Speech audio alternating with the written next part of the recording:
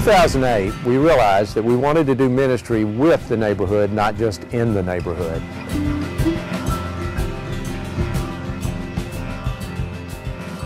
We disciples see ourselves as a movement for the wholeness in the world. A big part of that is longing for wholeness right outside our doors. Now we don't just do our thing, but we work with neighborhood associations, churches, and other groups in our area.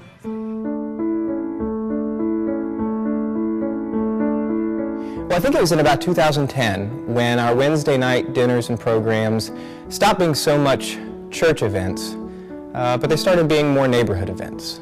We would invite in our neighbors, we would sit down with them, we would eat with them, we would talk about the things that were important to us, the issues that were affecting the neighborhood, our city, our country, and even the world. And it was just amazing to see the number of people that were hungry after work on a Wednesday night, not just for food, but for a new kind of community. Each of our worship services is unique. Most of us were kind of surprised when we started listening to each other and to our neighbors about what was important to us in worship. We found that our learning styles and our tastes really played a part in what we perceived to be good worship. We gather between our services, and what we do is we share cups of coffee and we talk and we get caught up on each other. It's a great time of fellowship.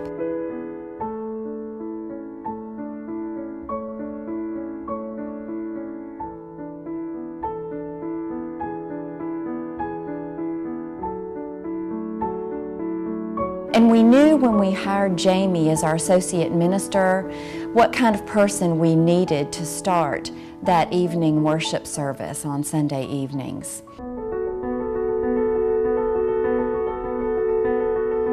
Our building and grounds are a place where the community is really built and strengthened. The children love to spend time out on the playground. The neighbors love the park and the surrounding grounds around the church. You know, it's funny. It used to be that just budgeting for a coat of paint for the church used to trigger this huge debate about whether or not we should be spending money for ourselves rather than spending it out in the community. But I think that these days you'd be hard-pressed to find anybody that would argue that spending money on these grounds, this building, is not a part of the community and the resources, the ministry that we need to be providing. I mean, this building, these grounds, this green space, this is community ministry.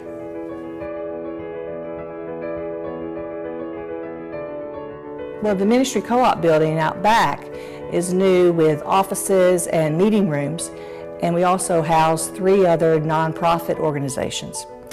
Those rooms are practically used 24/7, and we use those at the church to get together with neighborhood associations and schools and other churches.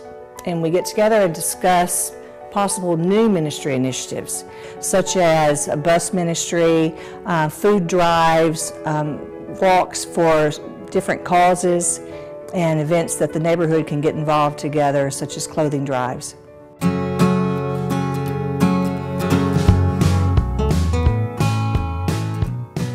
A part of the building that used to be the youth wing now houses a mission center with bunks for about 30 people, showers, a kitchen, and a living area. We use it for our room in the inn guests, and we have a program called Mission Trip to Nashville, and people from all over the world come, and just last week we had a group of disciples from Honduras that came and used our facilities.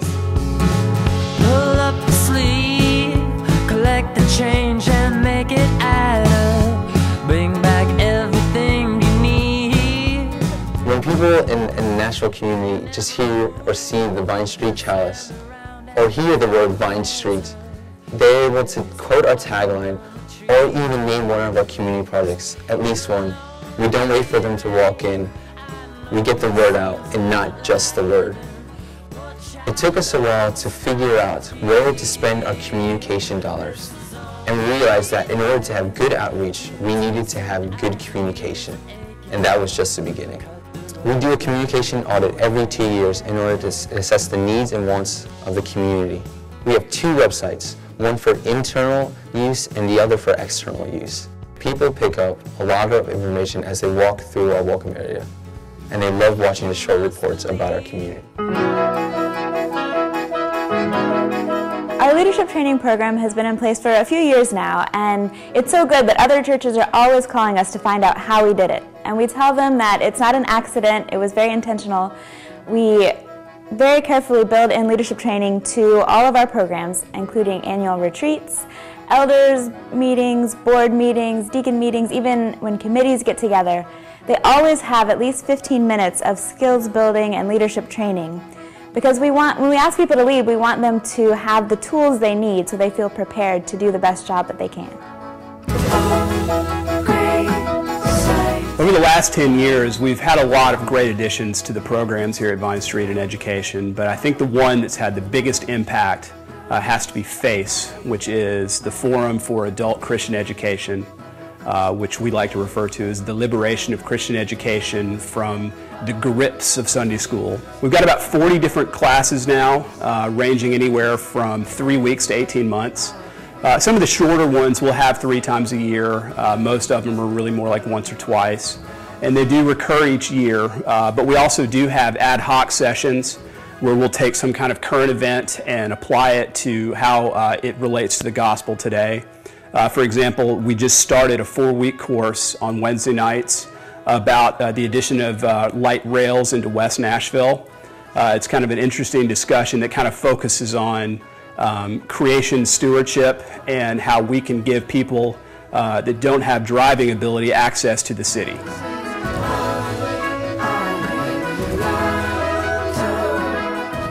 We're very good about setting goals around here and holding each other to make ourselves accountable for those goals. We find that celebration is one of the most important things here at Vine Street. And one of the top things on any agenda in any of our meetings is celebration. We take the time to set our goals, to work together, to support each other to make those goals, and then we turn the spotlight on ourselves and we celebrate. All of my powers, day after day, I can tell. Every member embraces the mission of the church and every aspect of its ministries. In fact, I don't know one member that doesn't participate in at least one small group. Now, some of the groups only meet for a week, some may meet for a month, while others meet for years. The small groups are important as they build relationships across the congregation and they strengthen our ties of mutual care. Well, I'm not really sure what Jamie's job description is. I do know that worship, leadership, and communication is part of it.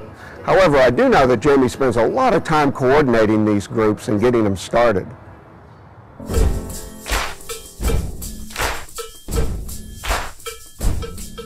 In 2009, we decided it was time to live into the future instead of the past. But for you who fear my name, Now is the time. Now is the time. not tomorrow. Not tomorrow. Not some more convenient season. It is today that our best work can be done. It is today that our best work can be done. It is today that our best work can be done.